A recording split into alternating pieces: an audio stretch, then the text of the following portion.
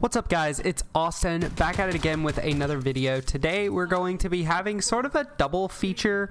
I've got two games that were both really quick. I kind of steamrolled both games. This one actually, they're both actually Reaper gameplay for the most part. This one starts off as Soldier. I think the other one actually starts off as Widow a little bit. So I'm just gonna like let these play through. This is Overwatch 2. We're doing the 5v5 meta and everything like that. Just giving you a little bit more insight into the new process, into the new Overwatch 2 gameplay, and I've been really liking it so far. I talked a little bit about it in my last video on Overwatch 2, talking about Kiriko a little bit more. I think I ended up talking a good bit about Kiriko and how Kiriko plays and everything, and I didn't get to really talk too much about the DPS role in Overwatch 2 because it has changed a good bit, like kind of how the process works with the DPS and everything like that. So I think here's where I'm like, yeah, I'm gonna switch to Reaper. This is actually one of Reaper's new skins. It's the Luchador skin that he has for the Overwatch League last season. Really good skin, all things considered, I think. I think I remember this being a relatively good game for me once I actually switched over to Reaper, because Reaper is actually really good in Overwatch 2. At least he was with the damage passive. Now in Season 2, that damage passive has kind of been nerfed to the ground because it doesn't affect speed at all. It only affects reload, which Reaper still needs a good bit of help with. But actually, when you think about it, a lot of characters that used to benefit from that speed boost after getting a kill, characters like Genji, characters like Sojourn, characters like Reaper, who were either already had very good mobility or they have very bad mobility and need that assistance and can benefit and capitalize off of it, like Reaper. Just once he gets a kill, he heals himself, you know, he gets a speed boost, he gets a reload boost. All of those things just sort of catapult him in the mid tiers, which obviously is what I play through, into like just insanity. He just snowballs into an incredible character, at least Season 1. I haven't gotten that much opportunity yet in Season 2 to play damage. I've been mostly playing support again because that seems to be how I start out, is I play a lot of support and then I switch over to damage and tank, probably the least.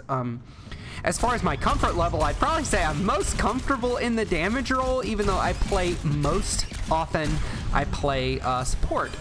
Mainly because I love support. Like, I love playing support, but I'm not the best support player. Probably my best character Season 1, unironically, was Genji. I would pop off as Genji some games, and I don't know that I even have a game where I popped off as Genji. Because after a while, Season 1, I kind of stopped recording and, you know, saving my gameplay. I did it very, like a lot, very early on in Season 1, and then didn't really continue beyond the first couple of weeks because I was struggling to actually get these recordings uploaded, because I would just wanted to play the game more, and I'd be having all these good games. I'd be like, oh, I want to save that and record it, but then I wouldn't actually go back and record the audio for it. So now I'm kind of going back and doing that. This is a very, you know, mediocre ult, all things considered. Getting slept by the Ana and finishing her off after. Overall, just like steamrolled these guys. Like, you switch to Reaper and he just steamrolls everybody. Not just me, obviously. We also have a Genji on our team, which is great. This like very bad manners ultimate there right at the end. Overall, just a really good sort of game there.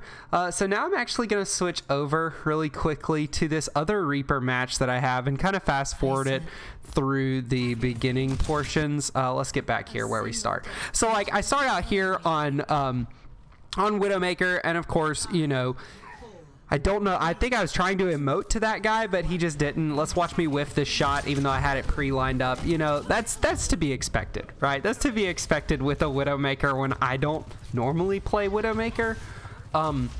But let's see like how this gameplay sort of plays out. If I remember it correctly, I believe this is another one where I just switched to Reaper and just we roll the enemy team, because Reaper was just so hard to kill in Season 1.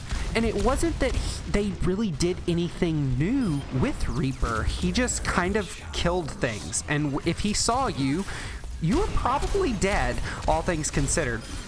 Not like Sojourn, where she just deletes you from the game, but like, you just you do well. You get kills, you capitalize, you finish kills, finish eliminations. That's the biggest thing I think with Reaper, is that he just finishes eliminations so well.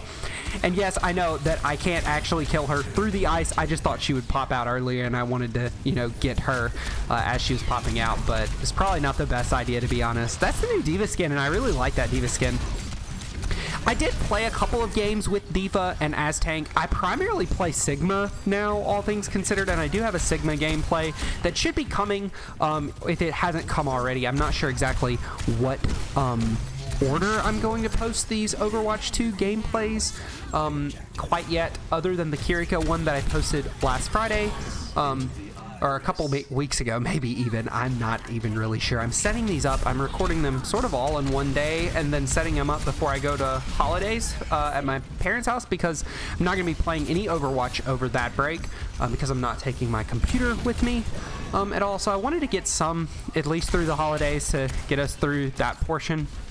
I have a lot of older videos, actually, that I've been uploading. Not sure if you saw the Call of Duty Zombies videos, but I have another one of those coming as well. Just a Derice video that I recorded a long time ago. I'm not even sure why I never uploaded it. Probably because I didn't go very far. Like, I only played for 20 minutes, played through like 16 rounds, and then died, and then I was like, alright, I'm gonna end the video here.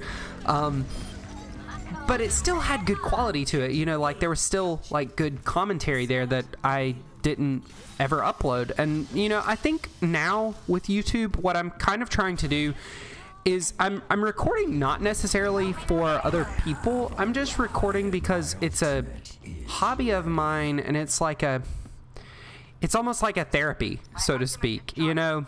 Like, I have a lot of thoughts and a lot of, you know, things going on, and so I just want to, this is kind of sick if I remember this, they don't know, I'm trying to get the I'm trying to get them to do something so that I can like get this crazy ultimate.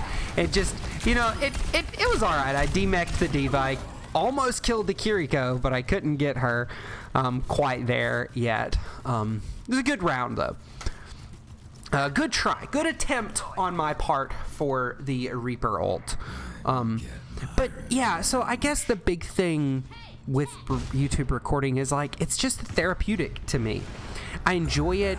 It helps me, you know, look back on my thought process, because I actually watch my videos. I'm not like, not in a pretentious way, like, oh wow, these videos are incredible. No, they're not great.